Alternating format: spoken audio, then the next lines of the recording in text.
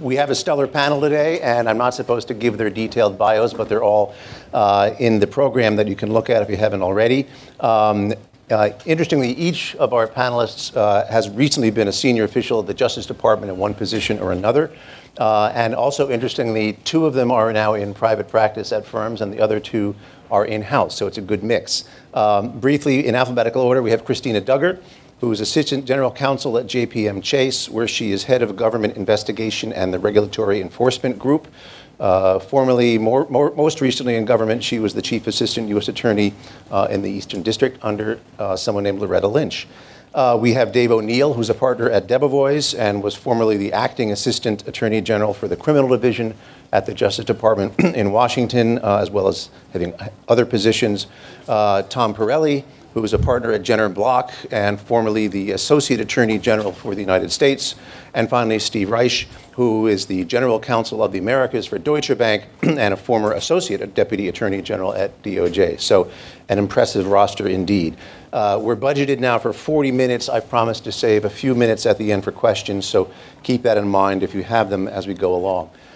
Just to get things started, you've seen the title of our program. Obviously, big corporate investigations are not new. As we've seen over the last 20 plus years or so, there have been plenty of examples over that time of big corporate problems and resolutions, et cetera. However, I think the premise here is that the current era that we've seen in the last few years of what I refer to as transnational cases involving multiple agencies across various countries, sometimes with years of fact-finding around the globe, really seems to have become the norm, at least to some degree, in our business, and especially if you are reading the business press these days. And it's not just limited to FCPA cases, as we've recently seen in the FX and LIBOR matters and in the spate of OFAC sanctions investigations of big banks in the last 8 or 10 years or so. These types of cases have become big business for the government, I'd submit, and a huge profit center for big law, which is, I think, part of the premise here, but indisputable, as well as a huge cost center for much of corporate America. So let's start with some obvious and perhaps basic questions. Tom, how and why, in your view, has this trend line evolved in this way? Meaning, what are the economic and sort of policy drivers that have led us to the situation where we've got so many of these mega cases being investigated by multiple agencies around the globe?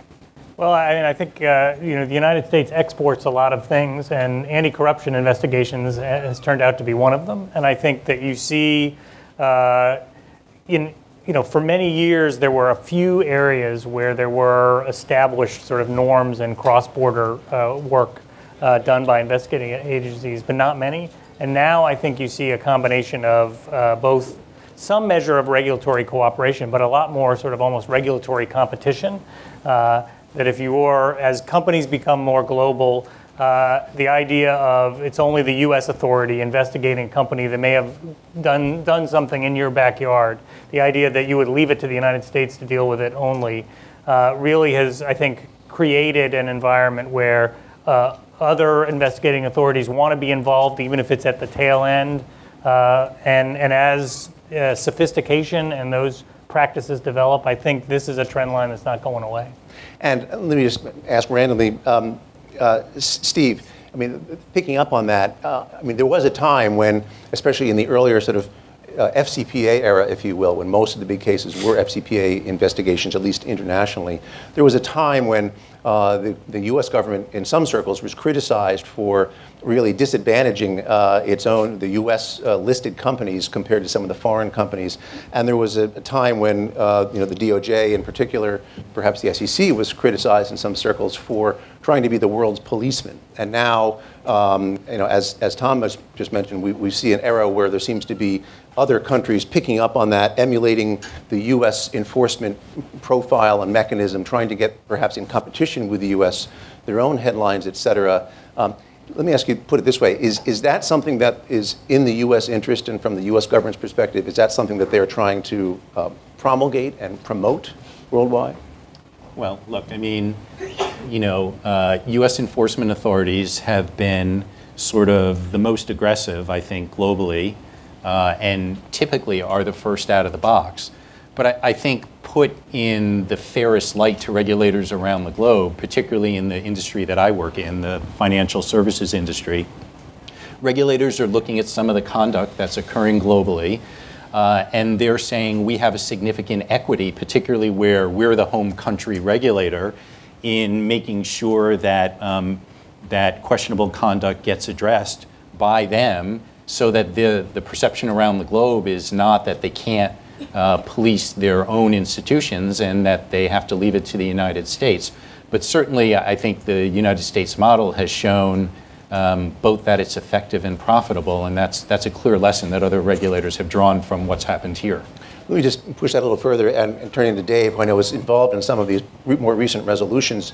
My understanding is that in some of these cases, the U.S. government has actually been sort of pushing foreign agencies to take the lead in some of the settlements and get the kind of headlines that the U.S. used to be exclusively in their province, really perhaps to not only develop further the notion that we're not the only world cop on the beat, but to perhaps deflect some of the criticism that the U.S. has been overreaching in some of these areas. Is there something to that? Is that a real phenomenon, and do you expect that to continue? I think there is. I mean, that is certainly what the Department of Justice has been saying. If you look at the stated reasons for the department's very aggressive approach to anti-corruption around the world, one of the goals is to hope that other countries emulate those enforcement mechanisms and to develop their own enforcement muscle. And the department has said that when that happens, it will step back and allow those countries to take the lead. I think it would be very interesting to see whether the United States, in fact, does that. Right now, some of the largest anti-corruption investigations around the world right now are ones in which the United States is taking a back seat. That presents, an interesting and somewhat novel role, I think, for some U.S. law firms and white-collar lawyers who also are in the position not of, doing the front lines of the investigation, but being there in case it develops into a U.S. Investigation. Okay. Christina, just turning back to the sort of the business impact of this on the litigation industry, if you will, and just testing the hypothesis about this for a little bit. We have, in the last 20 years, seen perhaps episodically eras of big corporate investigations following economic downturns or other events like the .com bust and the accounting scandals of 10 or 15 years ago or so. Do you think perhaps that what we're seeing right now in terms of all these headlines, that we're again in a bit of an investigations bubble, or is this really something we should view as a more permanent feature of our sort of litigation industry? I mean, I think it is a bit of a bubble in the sense that we're at the top of, the cycle maybe, following the financial crisis of 2007, 2008. But I think even if you look historically, even as the cycles, ebb and flow, you've just had an uptick in general over the course of that period of regulatory and government scrutiny over corporate America. And so I actually think it's a bubble, but I think we're almost, the most likely outcome is that we're going to plateau at this number for a while and then maybe spike again, maybe come back down to level set.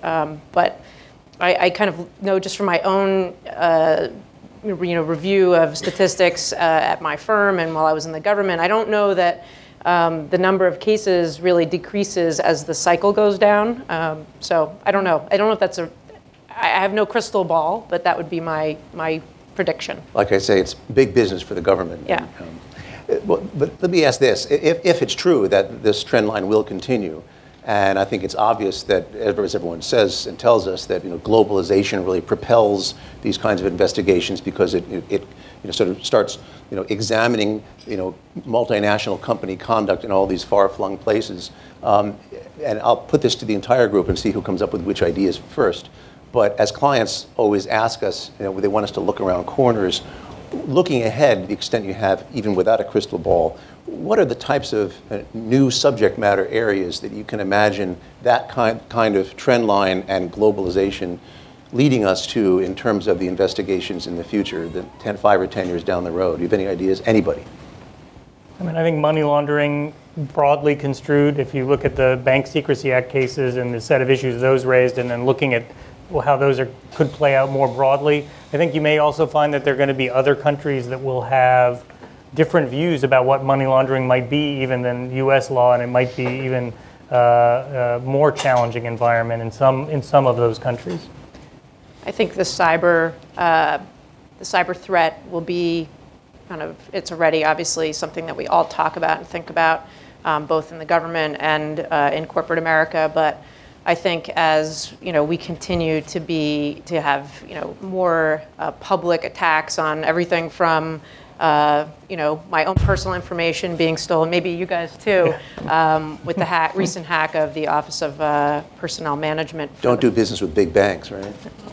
Well, this is the government. This is the government. This is OPM, which recently was, attacked, and I don't know how many millions of federal employees' personal information was stolen. So, between that and the hacks on corporate America that are attempted every day, I think eventually, with all the kind of disparate approaches that corporations bring to it, and all the different resources that are already being brought to bear by law enforcement, I think at some point the rubber's going to hit the road, and corporations are going to be found to be in the crosshairs for not having done a good enough job on that front. Dave? So we didn't collaborate on this in advance, but I would have said the exact two that the others have highlighted. I think AML is just is becoming in some ways as large as the FCPA has been in terms of the number of investigations that we're seeing in our practice.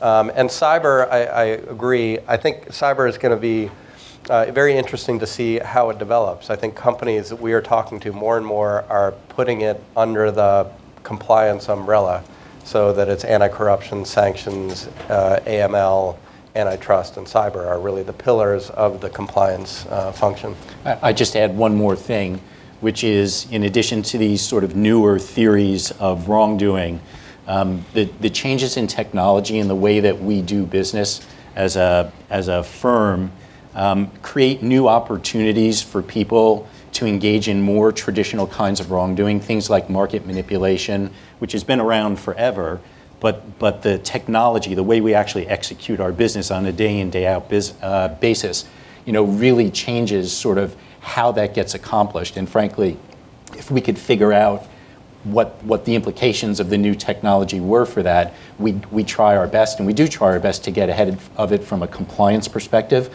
but it's very, very difficult to figure out sort of what all the implications of the new technology are. Just sticking for a moment on the prognostication point, putting aside the subject matters of the future, there's a lot of focus within our practice, at least, of where in what countries and regions the work will be coming from or is coming from, and the state of play and the degree of aggression, if you will, in the enforcement arena in different places around the globe. What do you guys see? Maybe Tom, I'll get back to you. In terms of, is it the UK that really will be is second in line, or maybe first in line soon enough with the US in terms of being global policemen? What about Asia? What other countries should we look to as emerging either sort of colleagues or threats, depending on how you view this kind of activity? Well, I mean, there's no question that the UK is developing, the anti-corruption efforts, following the U.S. lead, but in similar way. But I do think that I'm not sure I could tell you which country in Asia is going to end up being, in the forefront here. But I think that there's a lot of activity and interest. What that tangibly comes out to be in 5 years in terms of the kinds of investigations that they do, hard to predict. We can all of us talk, I'm sure do plenty of talks about countries that you worry about from an anti-corruption perspective, but in terms of which country is actually going to be investigating those types of things seriously in 5 years, harder to predict. Anybody else on that point? The question of which countries are likely to be more credible than not in the coming years in terms of their investigative and enforcement punch. I think it's hard to tell from the outside sometimes how much of that is press release versus actual talent and ability and threat from the enforcement point of view. I guess I'd just add to what Tom said. I mean, I agree. I don't know which ones, but what I can tell you is fairly remarkable is when we have an issue arise in one country, the conversation internally and with our outside counsel is not just around whatever country it arose in and the United States. We literally span the globe through our legal department and with our outside counsel, meaning that the sheer number of regulators around the globe who have interest in these matters is just, it's unbelievable. With that backdrop, turn to some of the more practice and sort of profession-focused questions. The description of our panel includes reference to the notion that this whole practice of involving these giant international investigations has become a, quote, cash cow for law firms. Dave, you just left the government within the last year. I'm sure you spoke to a variety of firms. Do you think of yourself as a cash cow? Well, I'm only 6 months in, so not yet. Cash calf, maybe. Cash calf, exactly. You know, I think those of us in the white-collar bar chafe at that because I think there is something of an unfair reputation that white-collar lawyers, internal investigations lawyers, you know, when the company is staring down the barrel of the gun from the government, all of a sudden the lawyers come along and you know, take advantage of the company and try to sell them on a massive worldwide investigation where you have to turn over every stone, and the company is really not in a position to push back on it.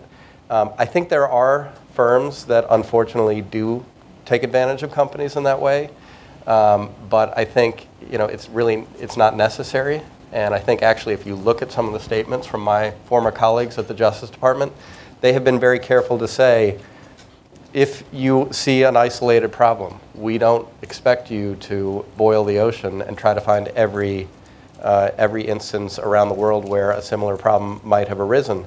And so I think one of the best values that a lawyer can give a company that is facing a compliance issue is to be able to tell it, you know, stop here. You really don't need to examine everything. You don't need to do an overhaul of your compliance program.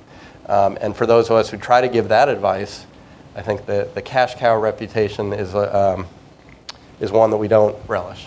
I mean, Christina and Steve, from the client point of view, what do you think about this issue, the notion that there's been, in some quarters at least, teeth gnashing at the scope and cost of some of these investigations in a context where it's maybe difficult to predict where one of these investigations is going to lead, hard to perhaps rein in the scope of an investigation once it's opened up, and where the company is, after all, pledging in most cases to, quote, cooperate with the government and turn over all the facts.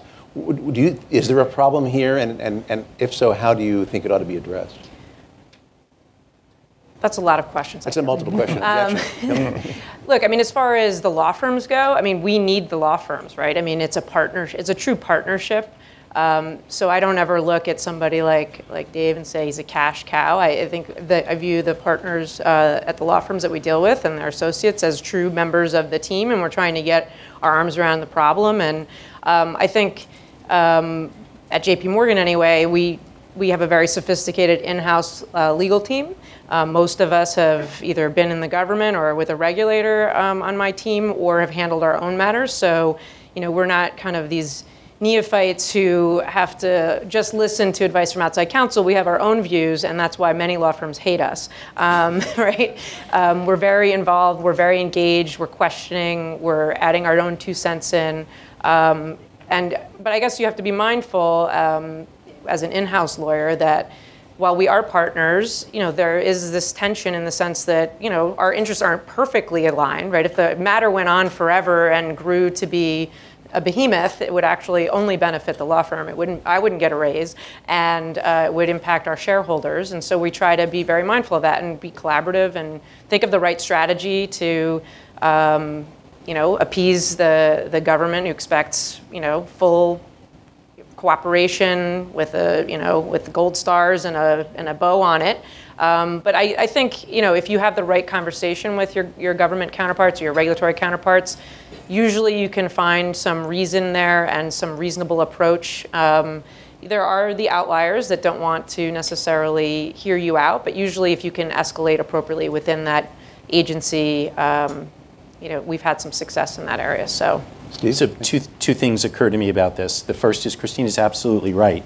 I mean, shame on me and shame on the lawyers who work for me if we don't manage our outside counsel appropriately. I mean, our job is not to just sit there and let them decide on their own what the scope of the work should be. It's part of our job to partner with them, as Christina said, but also to manage them. And the second thing is, while I agree with Dave that the head of the criminal division here in the U.S., Leslie Caldwell, has recently said publicly that the Department of Justice here doesn't expect subjects of an investigation to boil the ocean. The reality is that not every regulator around the world shares the same view.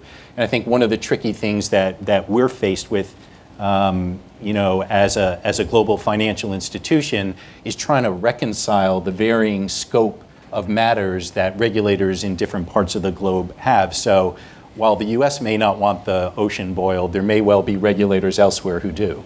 Yeah. It seems to me that running through your answers is impliedly the notion that there's got to be some level of trust, obviously, among both the client, the law firm, and the government involved, just so that everyone knows that what they're doing is in the client's interest and what the government wants at the same time. They may not be perfectly coincident goals, but Tom, do you want to comment on that? I mean, Dave's notion that the government will give you guidance as necessary if there's things you don't need to do. I haven't heard that a whole lot over the years. Yeah, I mean, people always ask me, well, does the government actually give you credit for the kind of due diligence that they ask companies to do? And I think they actually do give you credit. But one of the things that I certainly see is companies that have a broad-based approach and maybe spend more money than they need, rather than taking the time at the front to plan and invest and think about risk. The sort of paradigm example, and I know a specific example like this, where you have, you're thinking about, you give the same uniform type of training to everybody across the world because you want to cover your bases on FCPA. But the reality is you only have sort of one or two countries where you might really have a problem because of the level of your sales, your activities there, whatever. And it's a mistake not to divert more resources to focus on those. And I think, in conjunction with outside counsel, companies really need to work on that risk-based approach. I think many companies do a great job of it, but I see a lot of folks who ask themselves the question, boy, if I conclude that I have more risk there, what's going to happen when the government shows up and asks me questions? That's going to suggest to them that maybe I knew I had a problem all along. Yeah, I mean, to what extent do you find that part of the problem here is that when you launch one of these investigations, obviously there's some focus at the outset, but as things spool out in different countries and different business lines, et cetera, there comes a point, correct me if I'm wrong, when it almost feels like you're trying to prove the negative to the government, and that sort of raises this open-ended question, and that presents, I suppose, the possibility that you could just go on forever writing on a blank check as well, right? Yeah. Let me turn to a different topic. Again, however, sort of practice and law firm and client strategy related, and that is, and I think some of the panels earlier touched a little bit on this question. Now that we see that it's not just America as the top and only cop, running these investigations around the world, but that you now have credible and aggressive enforcement agencies in different jurisdictions. I wouldn't call them local jurisdictions. They are sovereign, independent jurisdictions. It raises the question, obviously, of what resources either the law firm and or the client needs in those locations, in country, and whether there needs to be both local law, as I'll call it, expertise to both understand the local laws and regulations, but also to interface as necessary with the regulators and prosecutors in those other countries. Starting first from the law firm perspective, so let me address it to Tom and Dave.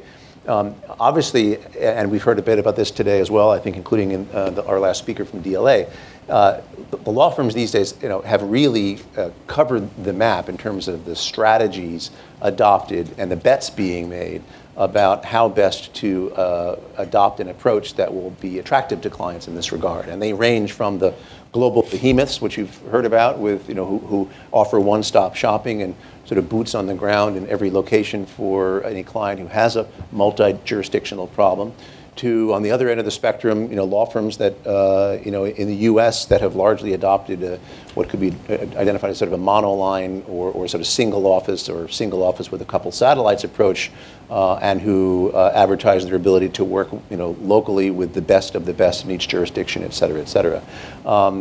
Just focusing on that strategic dichotomy at this point, focus on the phenomena of big investigations in different jurisdictions.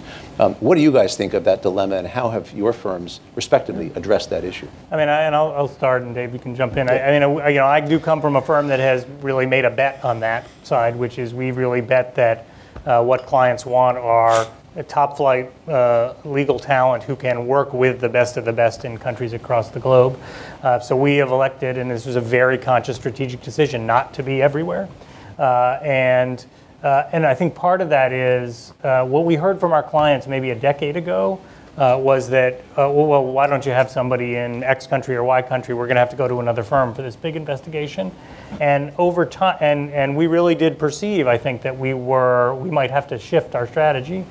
And over time, what we heard from our clients was, I tried that, and sometimes it works, but actually what I'm looking for is a lawyer that I trust to manage a very large process. Because whether they're all in the same firm, they're in a virtual law firm, or they're a bunch of law firms working together, the folks I want to run the investigation, I need to have confidence in and trust, and that's not the same thing as being everywhere. And so for us, I feel like there's been a swing back in some ways from our clients, and has really, from our perspective, been an important part of our strategy. Yeah, I think that for clients who are facing a global problem, one that touches many, many different jurisdictions, it can be very attractive to look at a law firm that has, 3 offices on Mongolia and can handle, any jurisdiction you need, and it will all have the same name on it. Like Tom's firm, ours has not taken that approach, and the view that we take is that all that a global behemoth has done is, in advance, has gone and contracted with a whole lot of firms in a lot of different countries.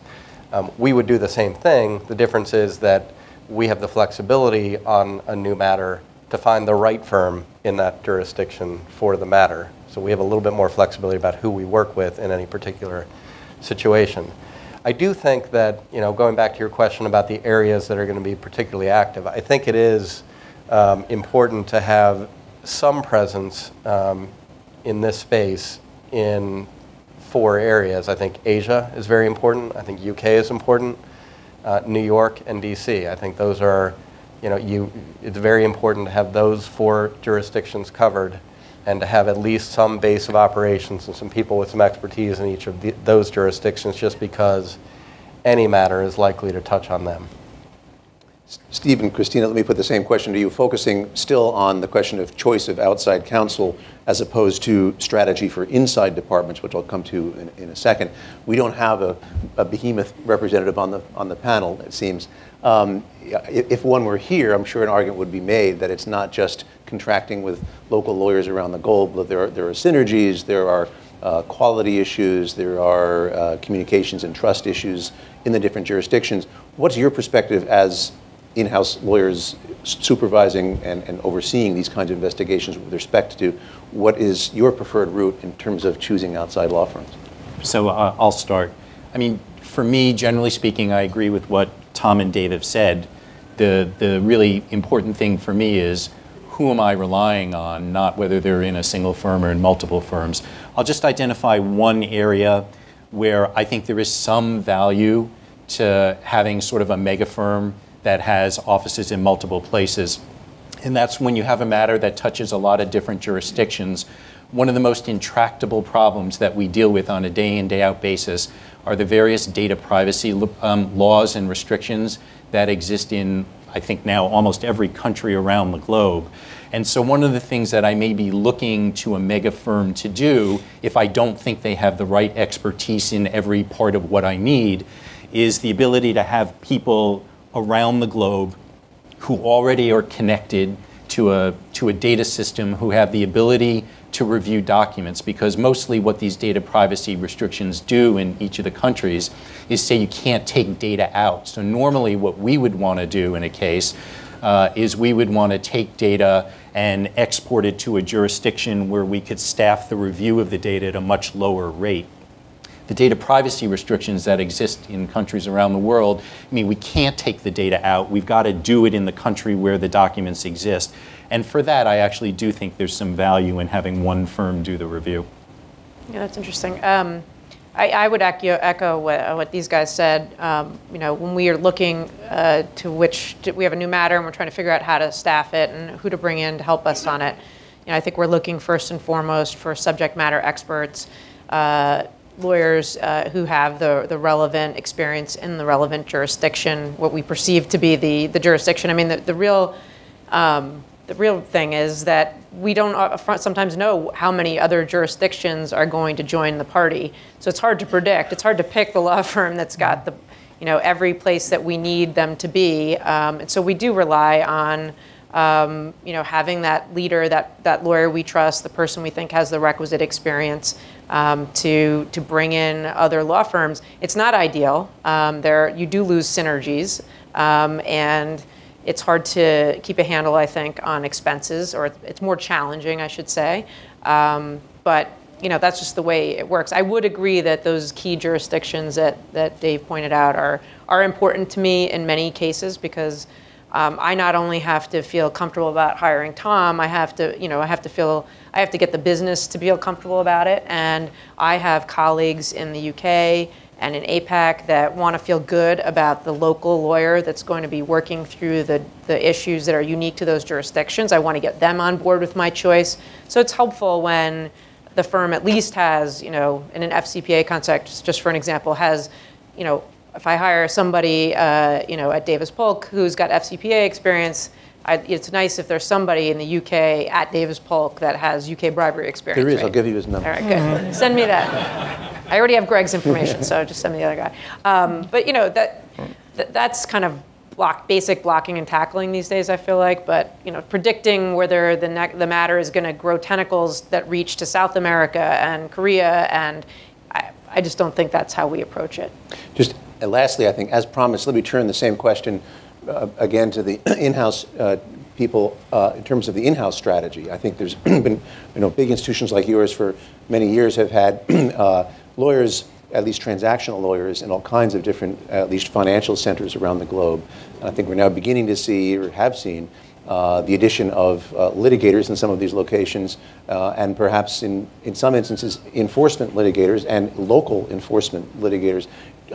How are you seeing that evolution, and do you think that there will be a continuation of that trend line, if you will, in the future? Yeah, I mean, I can tell you from personal experience, it wasn't me, it was my decision. It was actually during the interim period when I went back to the government, but JP Morgan has actually brought on legal staff in both APAC and EMEA that have litigation experience. Many of them are, UK or lawyers trained in Asia. Some of them are US lawyers that are expats. We have hired folks that used to work for the FCA and are in our UK offices. So I think it's important because the issues, those are the issues we grapple with every day. And it doesn't even necessarily have to be in a enforcement context. It can be, just an internal review we're conducting where we want to understand what the local regulations require. We want some. I think there's no substitute for having somebody on our team who's physically present in those jurisdictions, that has the relationships with our compliance personnel, our business personnel, can walk down the hall and say, help me understand this trade, help me understand what happened here. I think it makes sense. I can't say what other banks are doing or other corporations, but it certainly makes our efforts more efficient and I think just better overall. Steve, do you agree? Yeah, I completely agree. And for me, this ties back to the issue we talked about earlier about whether this is a bubble or not. My own view is that this is the new normal. And if this is the new normal, then we have to think about our traditional staffing model, which for us at least has been to be fairly leanly staffed and to have a heavy reliance on outside counsel. Now there's some kind of work we're never going to bring in-house because we just can't do it. I mean, we're not a law firm, we're a bank. But if this is the new normal, then we do need to staff up, and these are the kinds of expertises we need to staff up with. Great, thanks. We're virtually out of time, or actually out of time, but I think I'll try to steal a couple more minutes in case there are questions, which I promised I would try to do. Questions from the floor? If not, we're exactly finished on time. So thanks, everybody. Thank you, Carey, Christina, Dave, Tom, and Stephen. We really appreciate it.